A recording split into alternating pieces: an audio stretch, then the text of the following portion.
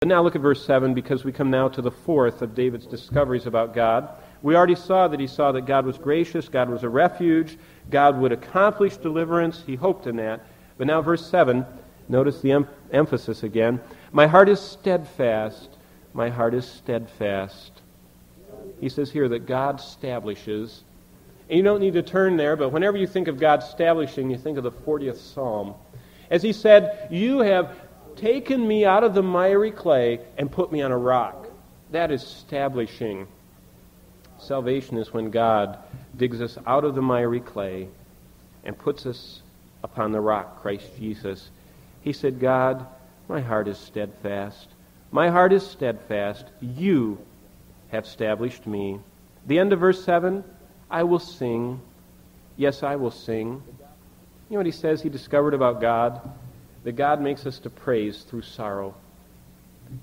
Spurgeon said some people owe the great beauty of their lives to the extreme difficulties that they've come through. And I've told you before, he's one of the men I've loved to learn about. The Prince of Preachers in the English language was one of the most depressed men you ever had seen. He used to have to go to the seacoast just to recover enough strength to go back and face the congregation again. And his wife used to have to practically drag him because he was such a melancholic man. And yet he learned that out of his sorrow and out of his grief, as David said in Psalm 57:7, the second half, I will sing, yes, I will sing praises. And David said, out of the cave, out of the distress, outside the cave, inside the cave, in my very soul, he says, I will sing praises to you. Look at verse 8. Awake, my glory. Awake, harp and lyre. He's thinking about the days he used to be on the hillsides.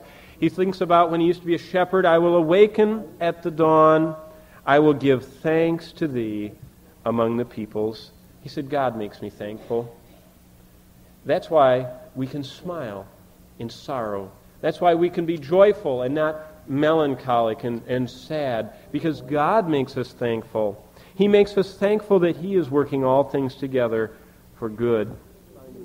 But the second part of 9, we find another one, because the God who was gracious, the God who was a refuge, the God who was accomplishing deliverance, the God who had established him and made him steadfast, and the God who made him praise through sorrow, not only made him thankful, but he gives him an audience. Look at the end of verse 9. I will sing praises to thee among the nations.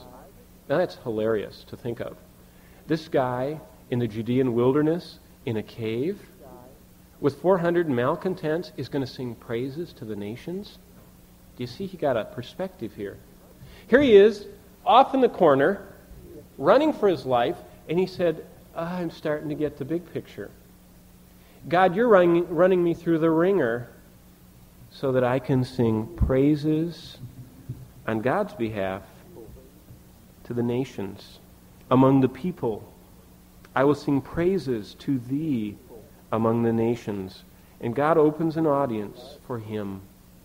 And you know who the nations are at this very moment? Us. You're right now reaping the benefit of David's cave times.